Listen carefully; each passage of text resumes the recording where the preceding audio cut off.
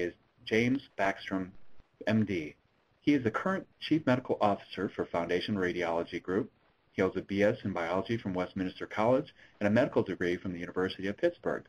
Dr. Backstrom completed an internal medicine internship at Bethesda Naval Hospital. He served 4 years as General Medical Officer at the Marines Quantico Marine Base, heading up the Officer Candidate School Training Program, and as the Chief Medical Officer at the Marine Corps Basic Training School, or the Basic School. He was awarded the Naval Achievement Medal and the Naval Commendation Medal for various accomplishments during his service in the United States Navy. Following completion of his military obligations, Dr. Backstrom completed a diagnostic radiology residency and 6 months fellowship in adult neuroradiology at Duke University. Dr. Backstrom specializes in neuroradiology and pediatric neuroradiology. His pediatric training, Dr. Backstrom completed a pediatric radiology fellowship at the Children's Hospital in Buffalo, New York. He also completed a pediatric neuroradiology fellowship at the Hospital for Sick Children in Toronto, Ontario, Canada. Please welcome Dr. Backstrom. Appreciate very much the introduction, Dave, and welcome to everybody for a very important lecture and hopefully one that you'll find both informative and entertaining. I certainly want to make sure that by the end of the lecture today that everyone has a pretty good understanding of what ALARA is and the importance of ALARA and the importance of ALARA not only in the pediatric segment of the population but the growing importance of ALARA in almost anything that involves radiation and radiation therapy.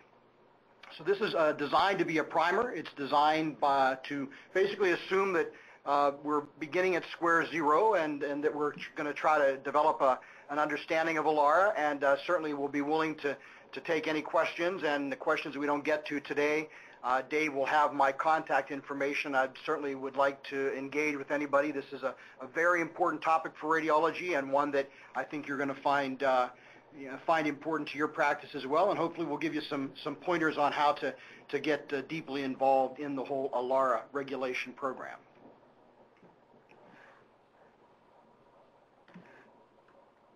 So for those who don't know, ALARA means as low as reasonably achievable, and our goal is to get radiation doses down to as low as possible levels, but still, of course, enjoy the benefits of imaging.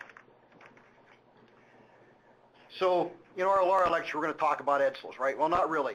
The truth of the matter is we're in a changing environment at this point in time, and a lot of us and a lot of radiologists would like to go back to the good old days, and the good old days of when you could push a button and get any kind of x-ray that you wanted to and not really worry about this. I first encountered an EDSL in about 1964, so I'm clearly going to date myself. I drove in it. It was a very memorable experience. This is a big car, weighed 3,500 pounds, had lots of chrome on it. Bright sunny day driving an EDSL, and the truth is I'd like to try to find an EDSL, but they were only made for 3 years, and EDSLs are simply gone and will never come back. The same is true with people like this guy. If you don't know this guy back in the 70s and 80s was known as Cat Stevens. He took sort of a turn to the left or maybe the right or maybe up or down, I don't know, but he's no longer Cat Stevens and ends up being something else. And I will tell you that I hearken back and would like to sort of remember Cat Stevens as Cat Stevens, but again, this guy as Cat Stevens is simply gone. And then, of course, we all know what happened in New York in September, and in September 1st, or September 11th in 2001. This picture was actually taken right around the end of October. I took this picture and was quite dissatisfied with it because it was such a cloudy day and a bad day, and I thought, oh, what a horrible picture. And only later, of course, did the picture capture a bit more meaning, and of course this site is not visible anymore, and luckily we're moving towards a brand new tower and one that is spectacular and honors those who were killed in 9/11, but again, we can't go back and replace the towers. Those days are simply gone. And for radiology and for the purposes of ALARA, this is actually the paper that kind of began to really cause us to think of things in a different way. It was published by Brenner and Elliston and AJR, and after it was published, they came up with some pretty reasonable conclusions. And not anything earth-shattering, quite frankly, but just want to go through what the conclusions of that paper were. The best available risk estimates suggest that pediatric CT will result in significantly increased lifetime radiation risks over adult CT. both because of increased dose per milliamp second and because of increased lifetime risk per dose. Although the risk-benefit balance is still strongly tilted toward benefits, the estimates that quantitative lifetime radiation risk for children undergoing CT are not negligible and may stimulate more active reduction of CT exposure settings for pediatric patients. And essentially what this paper said is, hey, I think we've discovered a problem. It's not a huge problem, but it's one that is statistically significant, and maybe we ought to think about how we image children and see if we can't get radiation doses to a lower level. And it was a very reasonable suggestion based on the data that they presented in that paper. And everything was fine in the medical community until this hit. And on January 22nd, 2001, there was sort of a nuclear explosion based on a USA Today article that basically went to an awful lot of people who didn't have a lot of understanding about radiation, and people began to ask a lot of essentially nuclear-style questions and radiation questions to practitioners, and it opened up the radiology community to a lot of scrutiny, and some of it was difficult to handle because some of the questions that were asked we just simply didn't have answers to, but it certainly caused a disturbance and a relatively poisonous environment during the period of time that this article came out. And really, should have we been surprised? We've really known about radiation issues for many, many years. This is our friend Rankin, who basically discovered some kind of magical ray that was able to penetrate human tissue. And he called this X-rays, which is where we get our X-ray name from. And this was done in 1895, and he won the Nobel Prize, in fact, the first Nobel Prize for physics sometimes later. But the picture that you see to the right over here is actually a picture of his wife. And he actually liked to image his wife, and actually his wife liked to image herself. And just showing again how little was known at that period of time about exactly what could happen with exposure to radiation. Dr. Kasbian was a physician in Philadelphia. He was actually a neurosurgeon, but he got caught up in this whole fervor of what could be done with radiation therapy. And he was a very, very, very, very curious man. And this is actually a picture of Dr. Kasbian in 1901. As you can see, without any glasses, he's using what is called a fluoroscope. And centered above him over the wall are a lot of different pictures that he's taken of snakes, of what he thought were tuberculosis, calculi, and he really was quite interested in this, and people estimate that over a period of time, he actually performed as many as 3,000 radiology studies, and gave us sort of the first documented case of radiation dermatitis, which is certainly concerning given his affiliation with radiation. But more concerning was the fact that although this guy did begin as a neurosurgeon, over time his ability to do neurosurgery clearly became somewhat limited. This is sort of a fingers going, gone exercise, and likely along with his fingers going were any kind of a fruitful neurosurgical career. But he died from radiation exposure in 1911 and was very meticulous about documenting the effects, and is one of the first reported documented effects of significant radiation injury, and he did die from a radiation-induced cancer.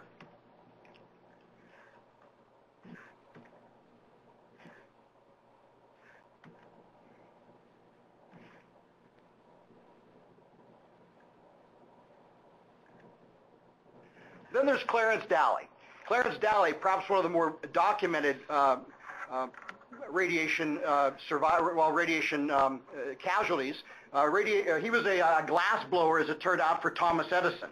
And he decided he wanted to get into something different, and Thomas Edison at that time was doing one of his typical experiments, and he was experimenting with a fluoroscope that was actually much better than that which Rankin had discovered. It was produced a much sharper picture, and actually Clarence Dally and his brother got very involved in looking at this fluoroscope. And this is a picture of the fluoroscope, and you can see that, again, much the same experimentation. They looked at feet, they looked at hands, and over a period of time, our friend Mr. Dally basically developed cancer, and he died in the year 1904, and Thomas Edison basically made this statement once: "I will not say I failed 1,000 times, I will say that I discovered there are 1,000 ways that can cause failure." This, of course, didn't help Mr. Dally any, and Mr. Edison, as a matter of fact, basically said that he never wanted to be associated with X-rays again because he was just completely afraid of them, and for good reason, obviously.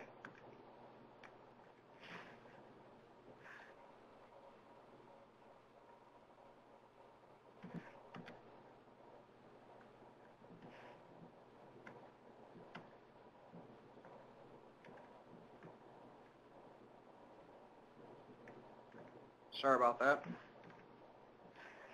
It is not like all this happened in the 1800s, because radiation problems have been going on for some time. These are very high-dose radiation. This is just a potpourri of pictures that kind of show a lot of things that you probably have heard about in the news. The Russian patient who basically was poisoned by his government, Chernobyl, Madame Curie, nuclear submarines that have had radiation accidents. And then on the right-hand corner, these are just pictures of basically the Manhattan Project and something referred to as the Dragon's Tail, which actually killed a few people and was a result of massive radiation exposure. Not to mention, really, of course, the most classic and the one we probably gained the most information from, which is Hiroshima. Before I go any further, I just want to point out that I'm obviously a pediatric radiologist and quite proud of my profession, but pediatrics, the pediatric community in radiology, and particularly this journal, Pediatric Radiology, has been very, very important in trying to bring to bear some information for everybody concerning ALARA and radiation exposure. I've listed here, just for your reference, a number of issues of pediatric radiology over the last few years, starting with a white paper in 2001 and extending up to a very recent update in September 2011. And a lot of this lecture is really gleaned from some of the information in these articles.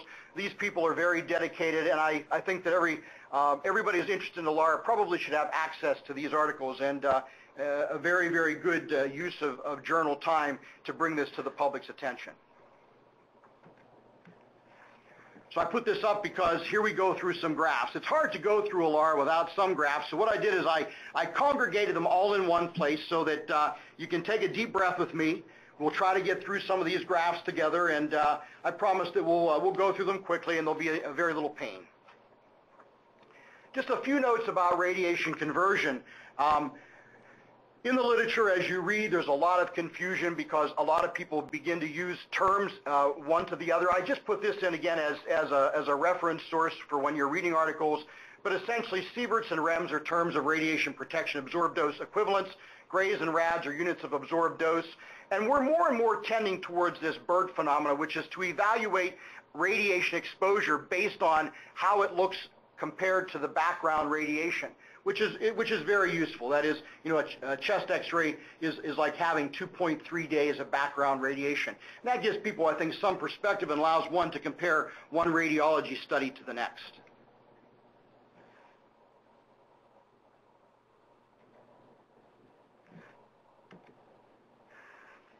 In the old days, when we looked at radiation problems and exposure problems to radiation, we used A-bomb survivors, and we had very limited data for what occurred in the very small range. This graph essentially shows what our knowledge was probably through the 1950s and 60s, and that is that there is an increased risk of cancer with atomic bomb survivors. But down here where conventional radiology exists, that small dose, no one quite knew exactly what to do with that small dose and whether or not there was indeed any risk at all.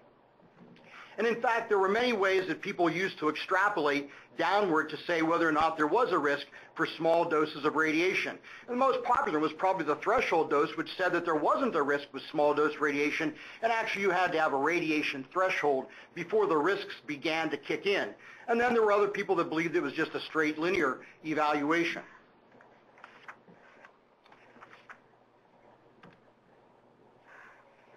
That all changed as time went on because we got to watch these A-bomb survivors over time, and we could then very accurately or more accurately extrapolate backwards to find out whether there was a risk for dose ranges in pediatric CT. And this is the basis of this article in 2002 by Hall, which basically shows that, in fact, the dose range that we utilize for pediatric CT does have, in fact, albeit very, very small risk, it does have measurable risks to patients over the course of the patient's lifetime, and therefore we need to be very careful and think closely and carefully about whether or not we need to expose a child to a radiation dose for a CT scan or, for that matter, for an X-ray. Now, with enhanced follow-up in time, we're able to tease away even other facts, and that is that females, as it turns out, are somewhat more susceptible to males, and clearly the risk is greatly elevated the younger the patient is. And you can see that at the age of exposure, the risk becomes quite small as we get outwards. The patient doesn't have as long to live, but if the exposure occurs at a very early stage in life, and particularly if there's exposure to a female, there is some measurable increased risk for radiation exposure.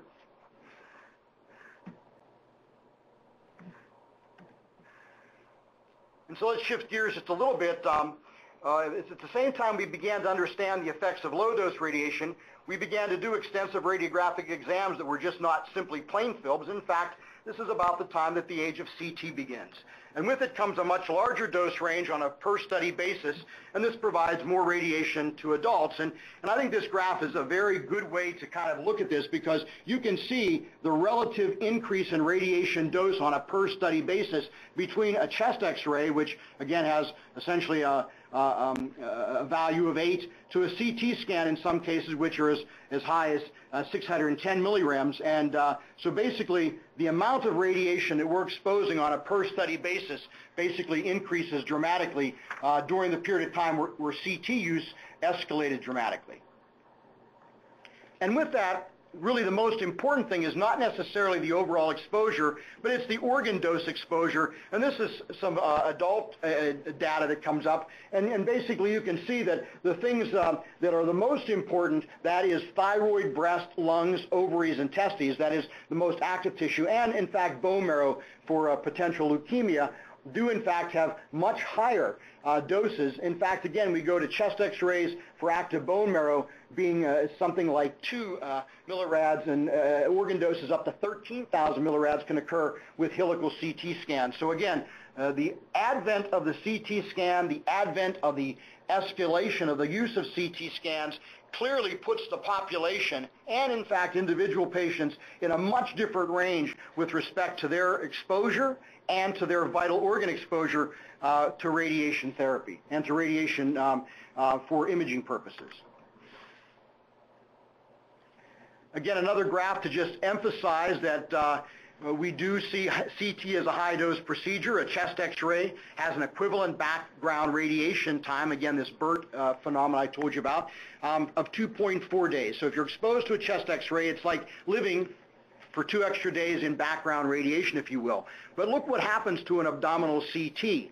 The equivalent background radiation time for an abdominal CT is as much as 3.3 years back in 2002. Hopefully we've decreased that significantly with some of our ALARA initiatives.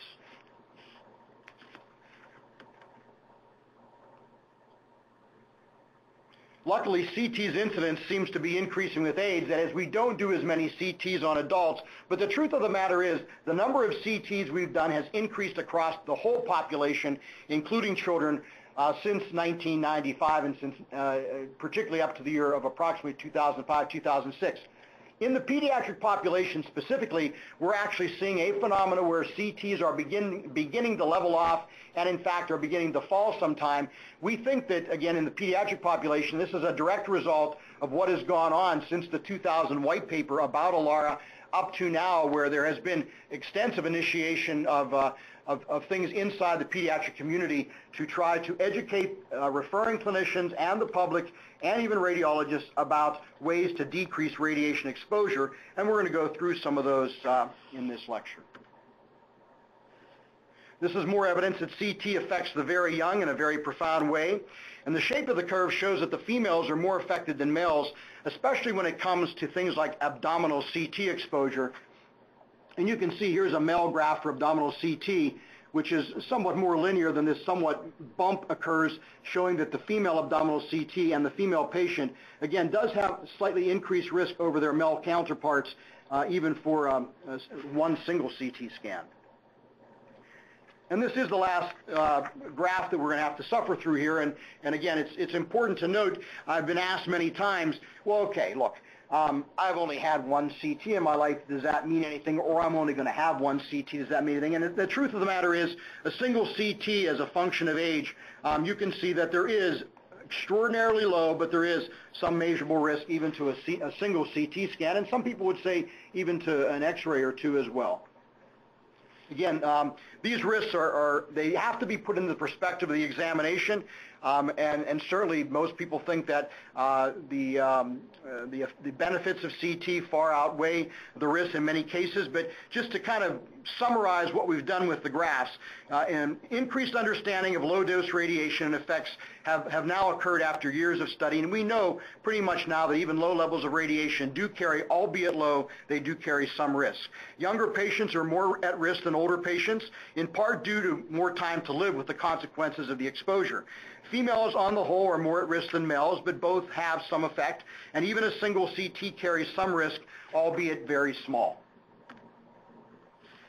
Whenever you look at a CT today and you want to know whether or not there is a dose, and this is probably a very ignored number on CT scans in my experience talking to both radiologists. It is no longer ignored in California, because in California this has to be reported. I think that's going to be the trend across the country.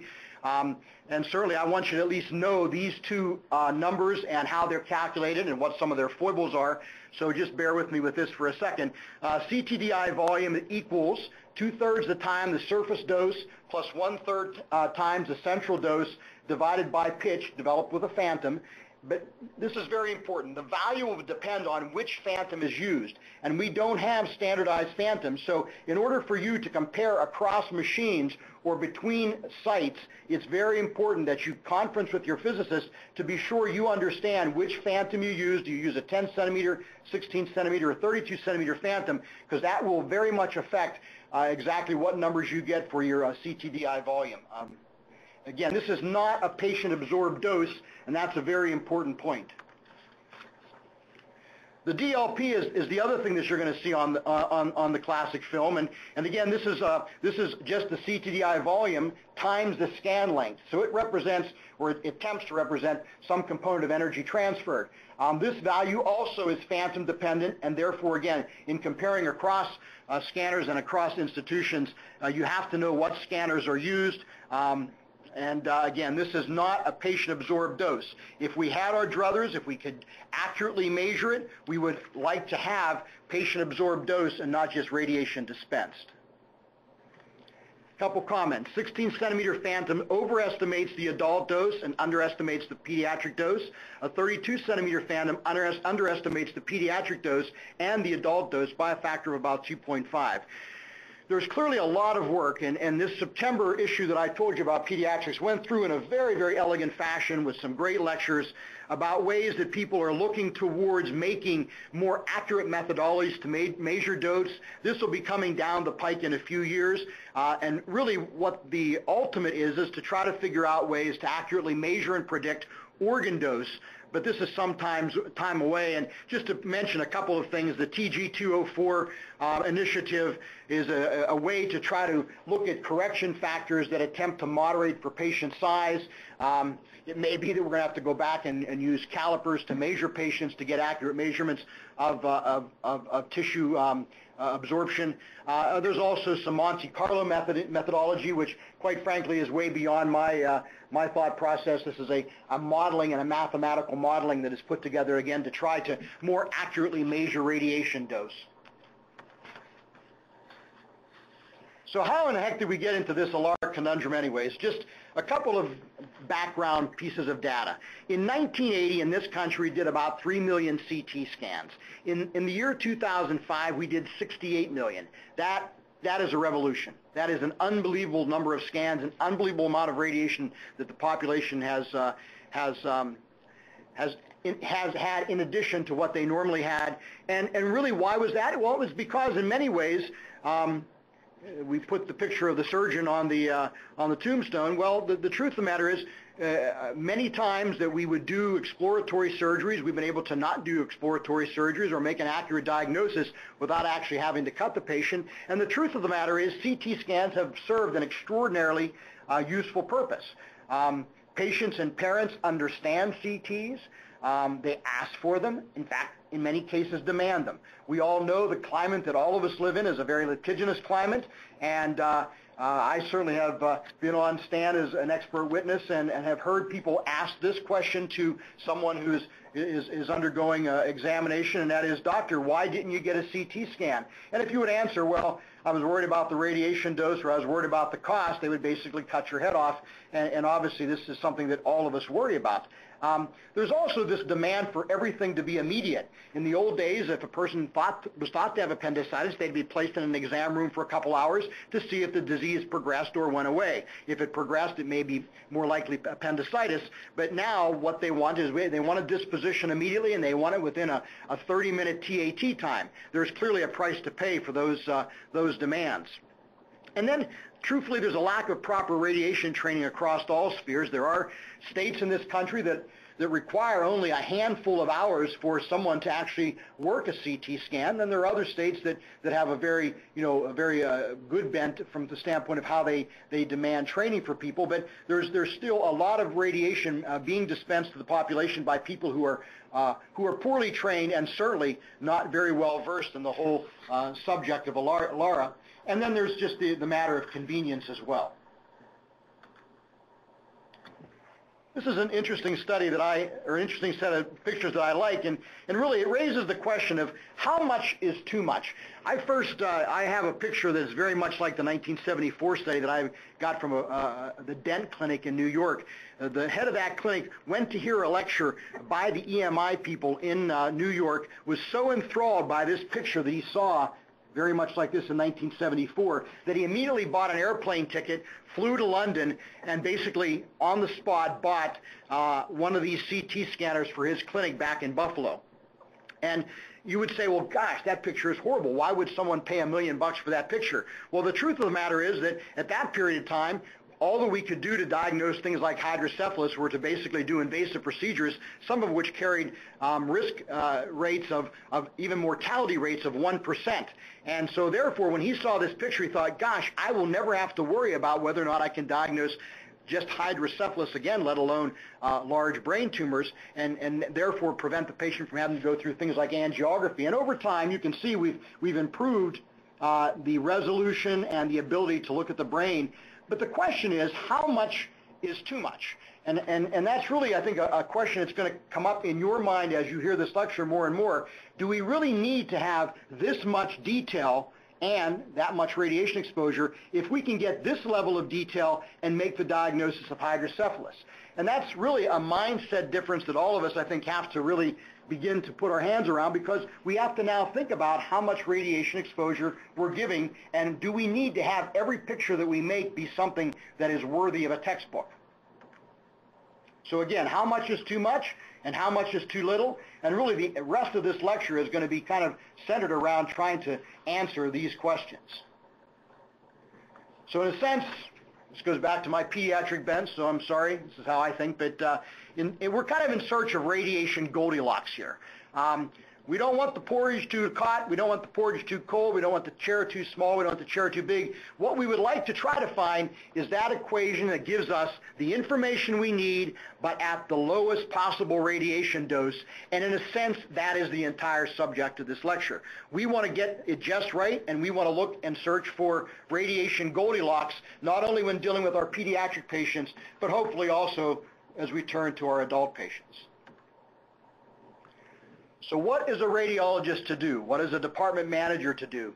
I will tell you that as you go around and you talk to clinicians, many people think that when you do a CT scan, you basically push a button and give me the doggone film. And as we all know, for those of us who do this, it's not quite that simple. And if we just go through factors that affect the CT dose and the dose distribution, under the scan parameters, we have things like geometry, rotation angle, collimation, filtration, focal spot size. Under things that the operator can actually control, we have things like KVP, MA, scan time, field of view, the pitch of the scanner, slice thickness, spacing, scan volume. All of these things are things that we can actively pursue and actively change to perhaps modify both the way the scan looks and, for the purpose of this lecture, the amount of radiation dose that a person will have based on the scan. So I'm going to go through just a few of these.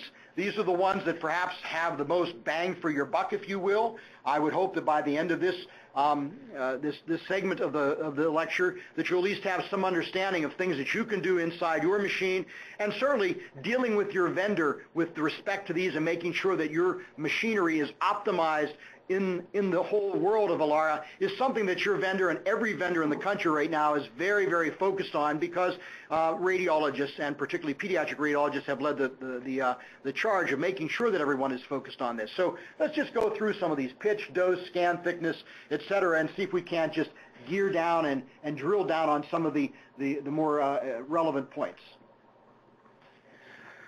First of all, many machines default to a pitch of 1. And this is really simple. You know, the faster the body moves through the scanner, the less any individual organ or any individual segment of that body will be exposed to a radiation beam. So we should use the fastest pitch and the thickest slice thickness that will answer the question that we want to know. And again, that's very dependent on the clinical history. Very important to have the clinical history whenever you're designing the CT scan. Very important for the radiologist to be involved in the design of these protocols. And often pitches of 1.5 and 2 are often quite adequate to answer the question that we need to answer. And when you put a pitch of 1 or 1.5 or 1 and 2 side by side, it's very difficult often to tell the difference. And really, you have to ask yourself, do you really need that extra high quality scan, that beautiful scan that you could put into a textbook to answer the question? And the answer is you don't, and the answer is you should use the lowest possible radiation dose that will answer the question. The length of coverage and the number of slices. This is a very important one. Don't make abdomen and pelvis as automatic. If you can answer the question it needs to be answered with just an abdomen or with just a pelvis, you should try to do that. Image as much as possible only those segments of the anatomy that will answer the question asked. This may, I think, beneficially have the benefit of actually making sure that we have extensive opportunities for interaction.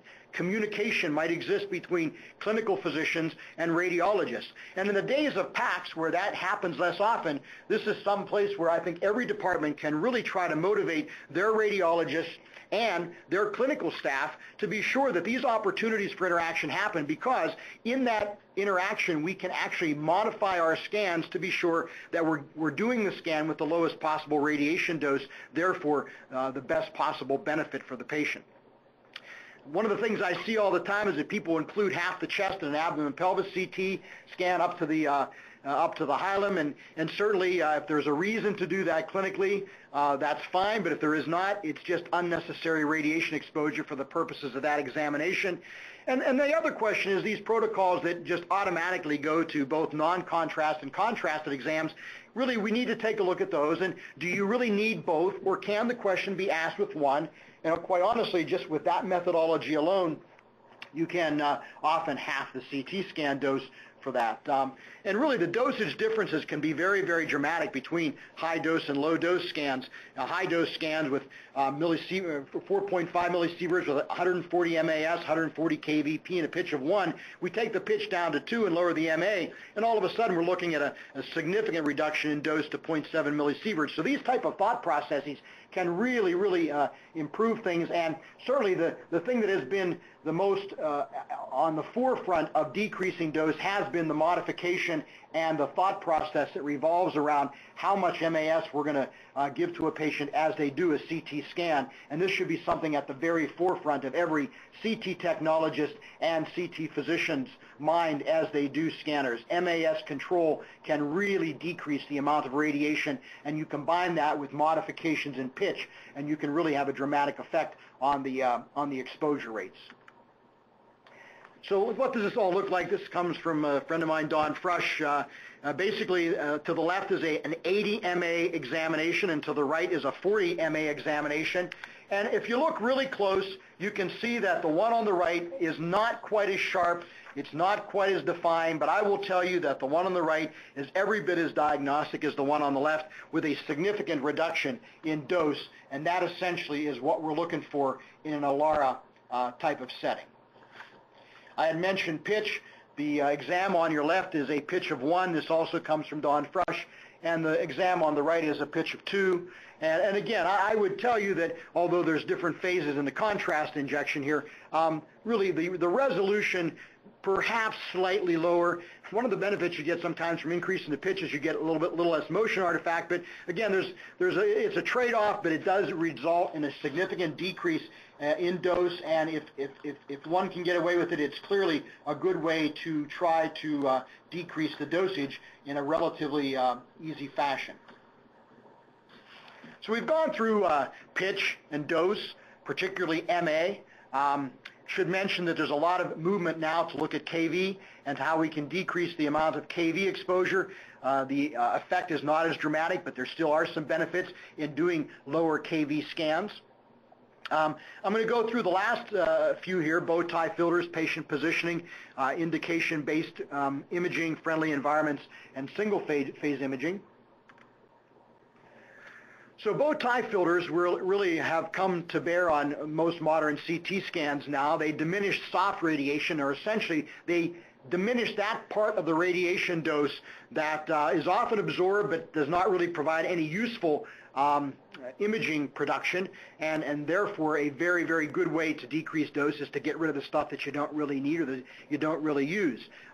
These bow tie filters are built into the machine and have their effect prior to the radiation reaching the patient, so they're not shielded on the patient but actually built into the machinery of the radiation production. They essentially concentrate the radiation appropriately to the thickest part of the body. And if you just think of this very simply, the thickest part of the body tends to be the middle. In a bow tie, the bow tie filter is the thinnest in the middle, the broadest on the periphery. So it decreases those soft radiations to the periphery, but it intensifies or allows more intense radiation to go to those parts of the bodies that are thickest and therefore need to be imaged with a bit more oomph to the radiation beam. And as it turns out, there's been studies to show that bow tie filters quite significantly reduce the surface dose by as much as 50%. So again, utilizing very old CT scanners that do not have the more advanced filtration systems does have some risk to the patient. This is something that I think really does not get paid attention to as much in radiology departments. The excuses I have by technologists, well, you know, it takes time to do this, and the patient's often moving. But the truth of the matter is, CT scans were designed to be optimized when the patient sits in the mid of the CT scanner. Not off to the side, not bent, but in the middle of the CT scanner. There are many, many advantages to this. It decreases the artifacts. It enhances the functionality of the inbred bow tie filter that we just talked about. It increases the distance from the radiation source, thus that also decreases the dose. As you know, increasing distance has a dramatic effect on decreasing dose, and it allows something built into the system called an automatic exposure control to work more efficiently, because it was designed to be able to function with the patient in the center of the scan. And it's very important that the automatic exposure controls that are built into the many modern scanners clearly have allowed us to do a lot of dose modulation while choosing essentially the noise level that we want, but if not utilized correctly, can actually enhance the noise. So it's something that we ought to be paying attention to, and putting the patient in the center of the scanner is a very, very important endeavor.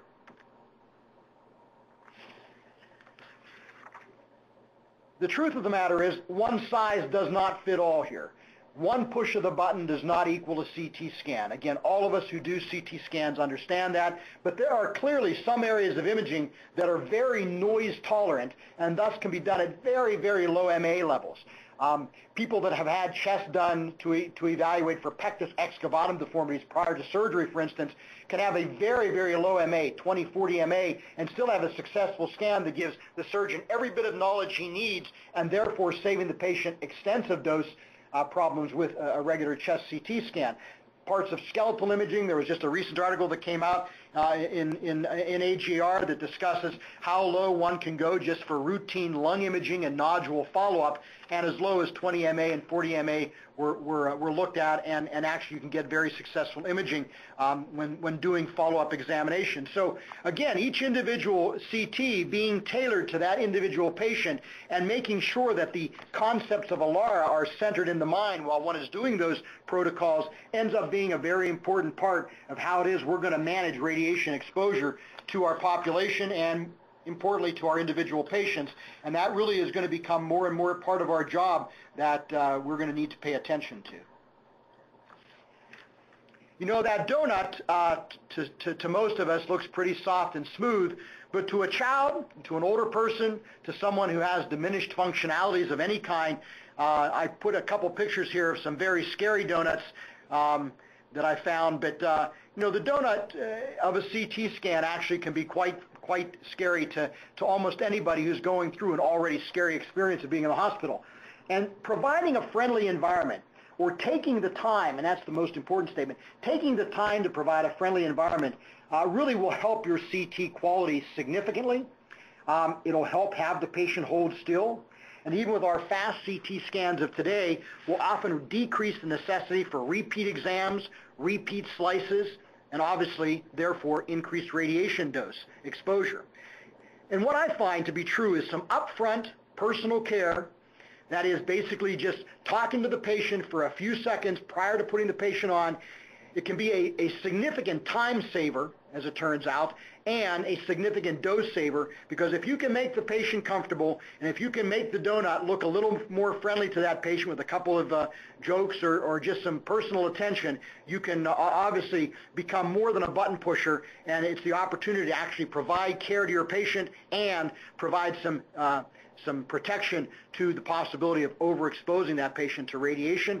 And one of the things that I also find helpful is to basically try to put as much of the scanner info in prior to putting the patient on the machine, because that period of time from when you lay the patient on the scanner to when you get the scanner set up is often a period of time that really enhances the anxiety. And I will tell you that that is particularly true in the younger and the pediatric population, where you can't talk to them as easy and they're not listening as well as perhaps an adult might in the same type of setting. Single phase imaging is the dosiest number. It truly is. That is, if you can get by with one scan instead of delays, instead of pre and post. Now, sometimes in medicine they're required. Sometimes they clearly help to answer a specific question. And as always, then we have to weigh risk and benefit. But if one can get away with doing a good scan once and doing it right once, this is important. Where this comes up all the time is in emergency rooms. And in emergency rooms, they want things done well. They're very quickly, and basically just say, look, I don't want to do the oral contrast, I want to do the IV, just get the patient in there, give me an answer. And we see emergency rooms doing a lot of these scanners when really the indication clearly calls for either IV contrast or oral contrast. And therefore, what happens, the patient then goes back to the ER, an inadequate answer is obtained by the radiologist. He recommends a second CT scan with oral and IV contrast. The patient is then exposed a second time, or the patient is admitted for observation, and then the attending comes in the next day and basically wants to have the real scan done. And that real scan obviously does answer the question, hopefully, but it can also obviously double the amount of radiation dose that that patient receives when they could have just received one. So single phase imaging really is where we need to be shooting for when at all possible. And just like my forlorn Edsel, innovation clearly wins the game here. Communication and innovation really are very important for the way we're going to conquer ALARA problems. There have been a lot of attempts at innovation. This is from an article back in 2002 that, again, a friend of mine, Don Frush, is involved with to some extent. But we're clearly looking at ways that we can take children, not treat them the same, look at their weight, look at their body build, and figure out ways both built into the scanner as well as built into some of these commercially available devices that allow us to selectively care for that particular patient and the size of that patient and the clinical indication of that patient to be sure that we are exposing that patient to exactly the right amount of radiation, and that the protocols that we utilize for that patient are designed not to just be one size fit all, but are designed for that patient and for that patient's particular size, and therefore decreasing the amount of radiation dose that we expose that patient to. There has been so much work done by a group of people that really they deserve lauding, and Marilyn Goski from Cleveland and many others have been involved in what is essentially the Image Gently campaign. The Image Gently campaign, the Alliance for Radiation Safety in Pediatric Imaging, has been gaining momentum and leading the way since 2001 when Tom Slovis initiated some of the white paper things that went on in 2001. The adult population is now being served by Dr. Amos with the Image Wisely campaign, patterned much after the Image Gently campaign, but designed for adults. So there's a lot of focus in the radiology community, led by the Pediatric Radiology Corps, that is really trying to get information out to the public, trying to get information out to physicians that allow us to really develop forums and develop discussions and develop interdepartmental conversation between radiologists and technologists to be sure that we have radiation safety and we have radiation dosing at the top of our minds, right along with making sure that we're making the right diagnosis when we read the film. So I would urge everyone on this webinar to take time to go to the Image Gently website or the Image Wisely website.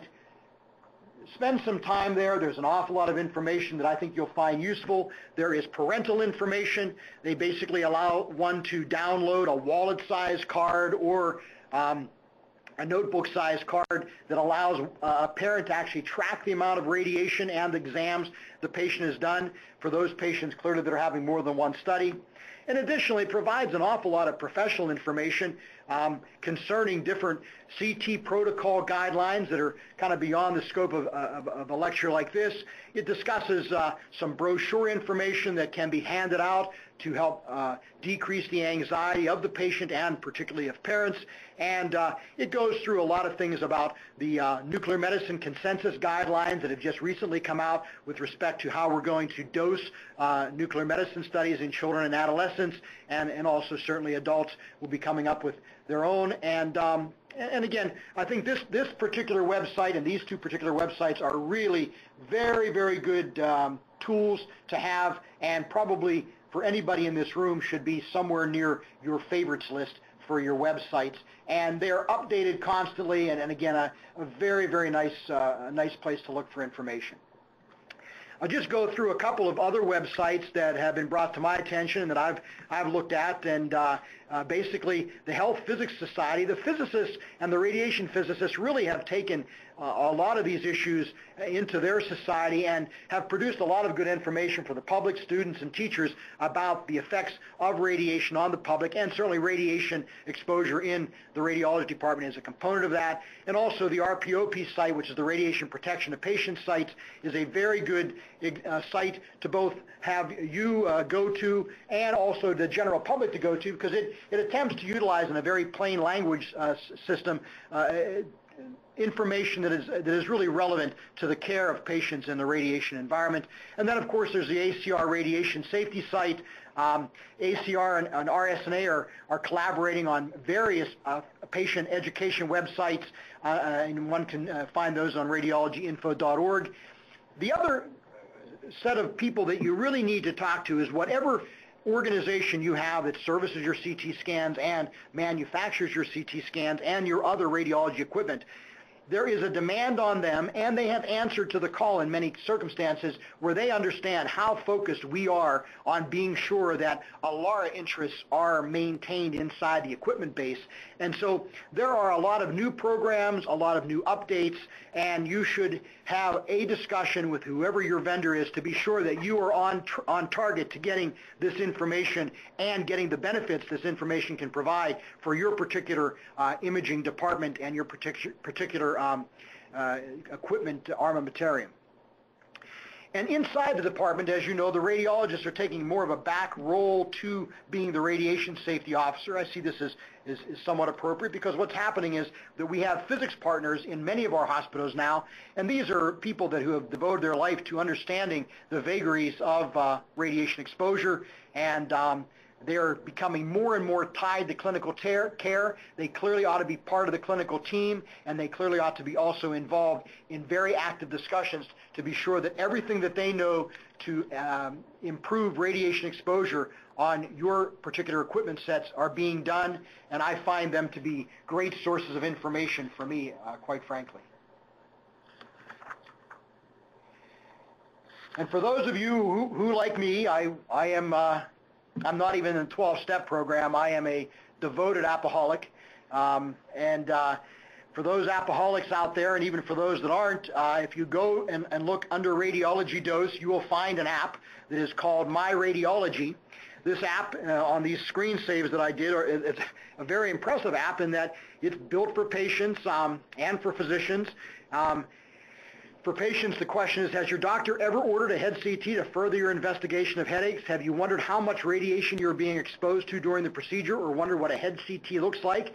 And for physicians, have your patients ever asked you how much radiation they are exposed to when you order head CT? Did you know that radiation dose of one chest CT is 350 times the radiation dose of a chest X-ray? They propose that you should use My Radiology to help track your X-rays, CTs, MRs, and many common examinations.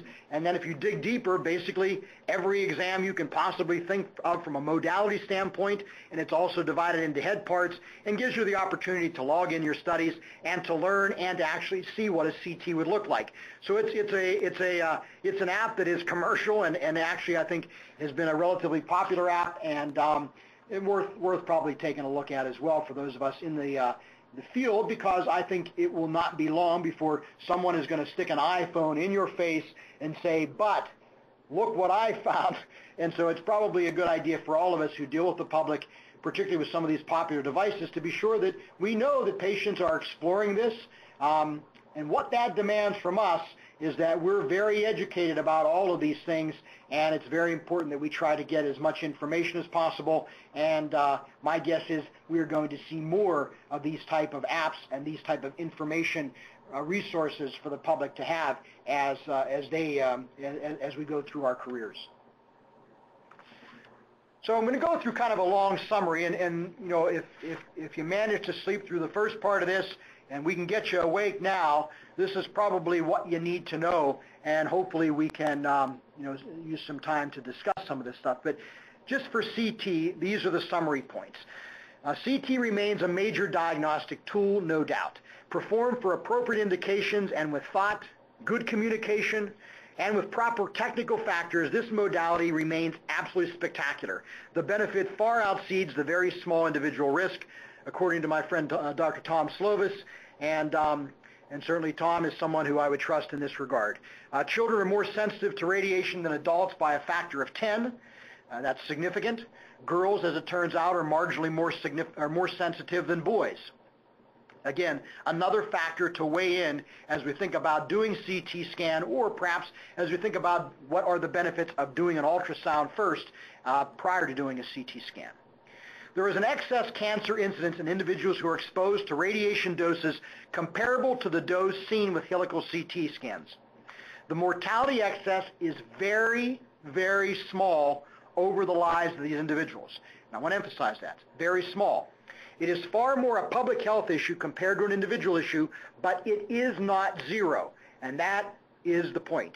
It is a risk, it is a small risk. It has to be weighed about what significant information we're going to get to the CT scan, and that is particularly true in the younger patients and particularly true in female compared to adults and compared to males, but it's true across the board. And this whole concept of dosing expression is still a question. I'm going to tell you that in the next 5 years, this is all going to really evolve. There's a lot of work, actually a lot of exciting work being done, but for right now, I find it very useful to talk and think of terms of BERT and background dose equivalent information.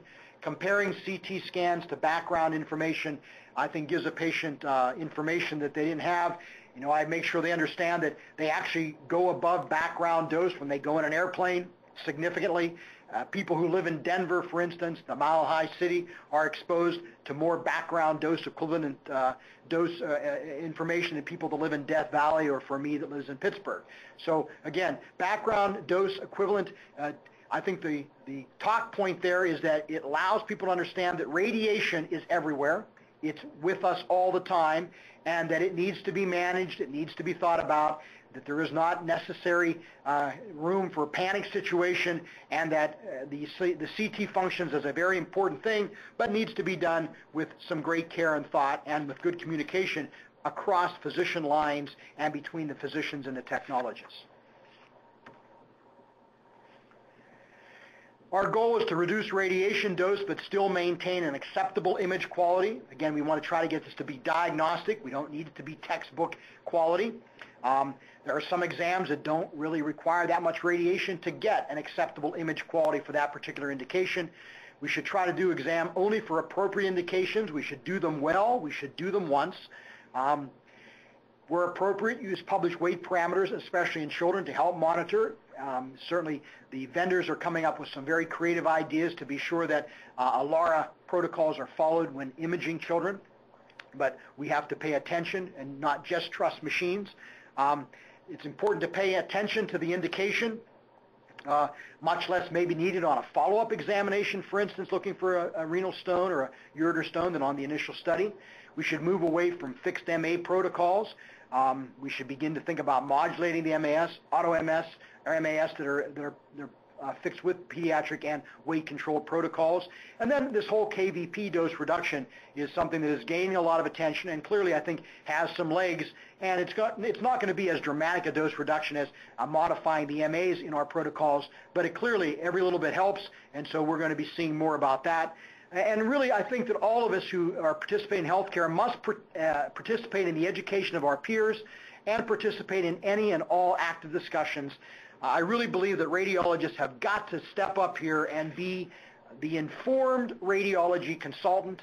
I think that is true of department managers. I think that is true of technologists who are serious about their profession. We really have to be very informed about what we're doing, and we must be able, either in forums such as this or on a day-to-day basis at our jobs, serve as areas of resource for our colleagues and for our patients, and that is going to be a very important point going forward. Just a couple of comments on particularly fluoro and angio. Fluoro and angio, it's very careful attention needs to be paid to the machine design. Certainly the use of pulse fluoro. I go to a lot of departments and see old fluoro machines being utilized. Obviously the pulse fluoro machines really have some significant advantages. So if you're choosing fluoro machines or upgrading your department, it's very important to do careful vendor evaluations, careful attention to detail with what they're doing in their machine designs to participate in the ALARA initiative. And it's just essentially mandatory that there is vendor participation in ALARA programs. And really, not only do we buy the equipment with that thought in mind, whenever you are negotiating your contracts for equipment, please be sure that there is extensive CME training on particular machines that should be routine. ALARA-centric measures, ALARA-centric training for both physicians and for technologists must be built into the contracts and must be part of the discussion. Additionally, it's important, again, to have the physics supporters for your department to support and evaluate the fluoro and angio machines, to evaluate essentially ALARA exposure rates and ALARA exposure rates per image. These are important numbers to have. There should be careful monitoring of fluoroscopy times. There have been many, many studies to show that physicians are notorious for having a wide range of fluoroscopy times. They keep their foot on the pedal. They move the patient while the fluoroscopy machine is on, and basically that machine should be on only whenever you're obtaining an image to answer a specific question, and that needs to be part of the training, and that needs to be part of the monitoring, and obviously there needs to be careful monitoring of recorded images per radiologist. You know, an upper GI study that has 170 pictures probably not very useful from an ALARA standpoint, and that needs to be closely monitored and looked at inside the department. It is very likely that the above information, dosage information, fluoroscopy times, these are all going to be information that's going to actually be mandated in the report in the near future, so I would just be careful of that. I think it's probably good to be proactive about that at this time and be sure that we're doing things and developing good habits on our fluoro and angio equipment with respect to ALARA, both in the adult and pediatric populations.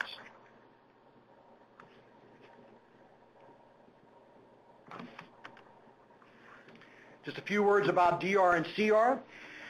Kind of underplayed, not talked about as much.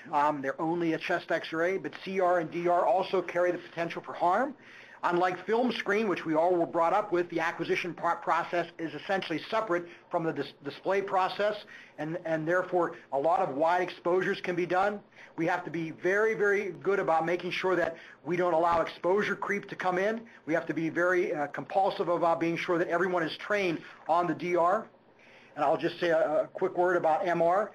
We seem to be seeing utilization of MR increasing both on the inpatient and the outpatient. We shouldn't be surprised at that because imaging does provide benefit, but MR is one way to do things without actually exposing patients to radiation. And nuclear medicine I don't have time to go into, but I certainly would not mind being invited back to discuss nuclear medicine. Well, by now I'm kind of running out of time. One would say maybe I'm a blowhard, but as you'll know, I believe that just because we're in the digital age, I don't think we need to be faceless. I really hearken back to the days where radiologists sat around and talked about cases prior to doing the film, after doing the film, and this is very important, and I think that we need to get back to a little more of this where we as colleagues sit around and basically make sure we're doing the right thing by patients in a very complex science, which we love and know as radiology. I think we have to have very, very large eyes whenever we're looking for these type of things, and I think that those large eyes have to be very focused on doing great radiology, taking care of our patients very well, and doing it in a manner that is very safe for patients. I am obviously kind of fading, more importantly, running out of time. I would urge you all, this is a picture taken in Las Vegas during a test of a nuclear explosion, probably not wise, but I would just say that you should drive carefully, you should image carefully. Certainly would like you to come back soon. I'm happy to answer any questions that you might have. I hope that this generates some discussion. I hope it generates some discussion inside your department. And I wish you a very effervescent and elegant thank you. And again, one more plug for my friends who have developed the Image Gently campaign, and a good resource. So that ends the presentation today. I appreciate everyone's attention. I hope that you glean some information that will be useful, and I hope this serves as a starting off point for an active exploration of ALARA inside of your individual departments, and I do appreciate the attention. Thank you. Thank you. Well, I know that we've gone past our time. But if we'd like to open up for questions, or do you want me just to say that if anyone would like to reach Dr. Backstrom, just contact your on-site moderator, and we will contact the Hospital Association. We will make sure that that contact information gets out to you. Did you want to go for questions? Just let anyone know if you have to leave. We can make a recording of this available so you can actually fast forward to the end of the questions if that is the way you would like to go, Dr. Backstrom. I have some time. If there are specific questions, I'd be happy to try to answer any. But certainly, you're going to provide them with my contact information, and if anything specific comes up, I'm more than happy to answer questions. Okay. Just a quick thing that the Q&A pod is available at the left-hand side of the screen. And Anissa, would you be so kind as to ask for questions? Absolutely. At this time, if you would like to ask a question, please press star, then the number 1 on your telephone keypad. Again, star, then the number 1 on your telephone keypad. While we're waiting on that, let me just very quickly say thank you, Dr. Backstrom, for speaking for us to us today. And please complete any documentation forms you may have been provided and keep a copy for your records. Anissa, do we have anybody who's in Q&A? Not at this time. Okay. Well, I just know that everyone has very tight schedules, and again, thank you, Dr. Backstrom, and thank you all for participating today. And again, contact your on-site moderator, and we can get you contact information for Dr. Backstrom. He's at Foundation Radiology, so you can also contact him through there, found on the web. So that will end today's webinar. Thank you.